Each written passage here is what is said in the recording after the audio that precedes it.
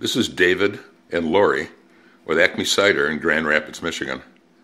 We're a new craft hard cidery, and to maximize our budget, we're trying to figure out how to make a sanitizer that could do a bunch of bottles at the same time. As most of you probably have done, you put them in a bucket or a tray and you do them one at a time, and it's really a pain in the ass. So I looked at a bunch of designs on the internet, and I've got a pretty big shop. I designed Airstream's 75th anniversary trailer. I got a lot of tools, but you really don't need a whole lot of tools to make this. You just need some tools to make it accurate. So let's look at the design, and you can evaluate it and decide if it's something you'd like to make or you think it's a piece of crap. So here we go. First off, we decided to put it into a industrial cart. Most people have put them into like Tupperware containers, and we wanted something that could be portable, that we could roll around and store when we weren't using it, and plus we didn't have to disassemble it. So it's sort of a self-contained unit. The racks sit on the top. It's got like a 3.5-inch basin around the top. I bored an 1.5-inch hole through the top and countersunk a chrome tailpiece from a sink, so the water has plenty of opportunity to go back into the tray below. So let's I'll get a little closer and we take a look at the design. We based the design on the Fast Rack bottle system. It's really a good tray. It's really heavy, and it's a great design. In order to use it, we decided that not decided, it had to be put into a stout receptacle so they didn't move around once you're in a hurry picking up bottles and putting them on top of this thing. So in order to do that, they index into, I think it's 1.5 inch PVC that I used. And the secondary problem is you need to keep these from moving. So I bored holes through the sides of them. You can see them on the bottom.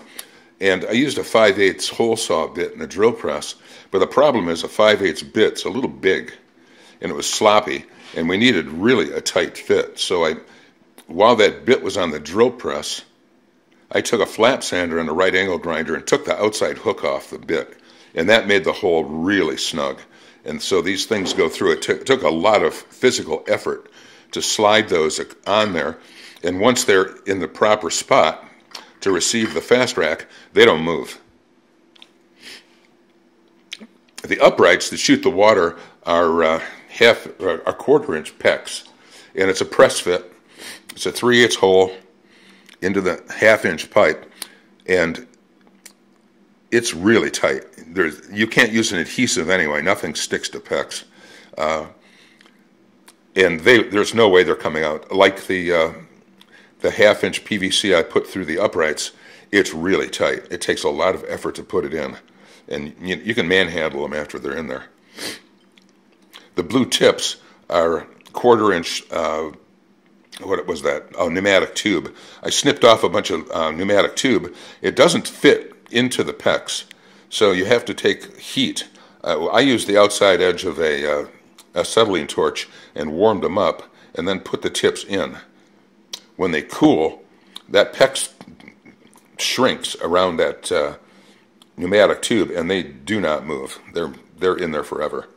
And then I just snipped them off in a saw, so they're all the same length. The one on the left that holds 22-ounce bombers is really powerful. It'll shoot the water up at least a foot. We don't have any bombers to put on it, but trust me, it's really powerful. Why don't we turn on the pump?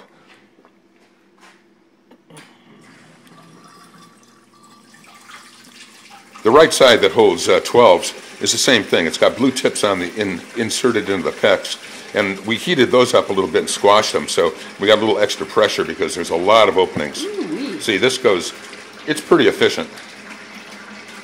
It's powerful. The pump's powerful enough. It's a small pond pump. It's powerful enough to run both at the same time, or both sides at the same time. Oh. Yeah. We snipped the cord to the pump put on a switch, so you don't have to plug this thing in when you want to use it. You just have to make sure you don't pour a bunch of water over the switch. That would be Lori's problem. She'd be on the floor shaken if that happened. I'll get some other shots of this thing. It has a...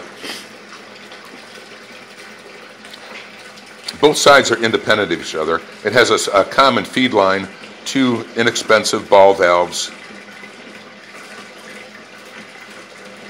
Tupperware bottom, obviously.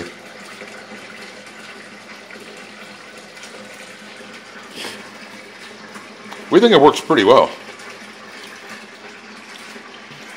If you have any questions, comments, criticisms, shoot me an email. I'll be happy to help you. If you want to make something like it and you're not real sure how to do it, send me a note and I'll give you some basics on how to do it. You will need a drill press. If you do it by hand to drill these holes, it's going to be pretty shabby. Even the best craftsman it can't beat a drill press. So there you have it. Thanks for taking the time to watch it.